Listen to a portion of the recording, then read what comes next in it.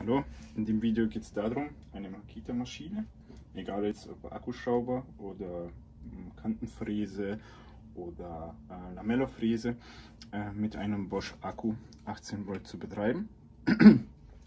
Ich weiß, es widerspricht den Garantieansprüchen und Überlastschutz ist nicht gegeben, aber Fakt ist, mir ist es jetzt egal, ich will es einfach zeigen, dass es funktioniert. Was auffällig ist, ist tatsächlich die Schienenbreite von den Polungen, die exakt gleich breit ist, sprich der Plus- und der Minuspol sind genauso aufgebaut wie auch bei der Bosch oder beim Bosch Akku. Das Ganze lässt sich auch tatsächlich bis zu einem Punkt aufschieben und die Kontakte haben tatsächlich auch Verbindung. Das heißt, bis zu dem Punkt habe ich Plus und Minus tatsächlich miteinander verbunden. Das einzige Problem ist, dass ich auf diesem Kontakt auch nochmal 18 Volt benötige. So. Das Ganze könnte man rein theoretisch hier überbrücken. Dann würde man aber die Maschine im Prinzip verändern und fälschen. So wäre halt ein Riesenaufwand. Ich will aber die Maschine in einem originalen Zustand belassen. Und dafür habe ich mir jetzt diesen Akkuadapter aus einem 3D-Drucker rausgelassen. Die Druckvorlage ist aus dem Internet, habe ich selber nicht gemacht. Kann ich aber unten verlinken, wo ich sie habe. Fakt ist, das Ding passt drauf. Hat leider keine Verriegelung, so dass man das halt entriegelt und rauszieht. Aber es geht so stramm drauf, dass es sehr gut drauf sitzt. So. Und der Akku selber hat ja hier die Verriegelung, deswegen spielt es hier keine Rolle.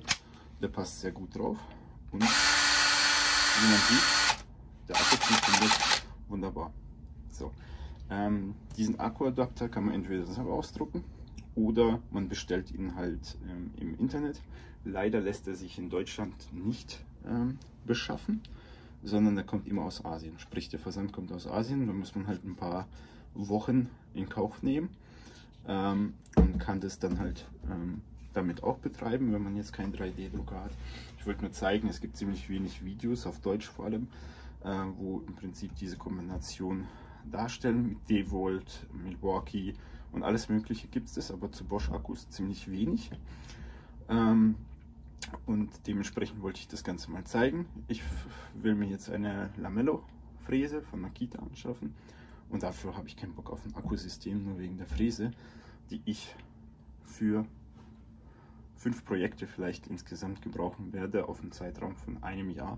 Und dementsprechend habe ich mir gedacht, okay, ich will diesen Adapter machen.